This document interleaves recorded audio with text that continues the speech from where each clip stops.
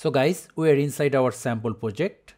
To use vignette effect, look for Pip, Material, Picture, select a dark image. Tab on this button to cover the full screen.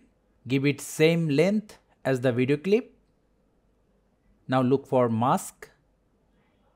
Select the circular mask. Tab on this button to invert the mask. Give it a oval shape. Move it up. Tab, hold, drag this button to add some feather.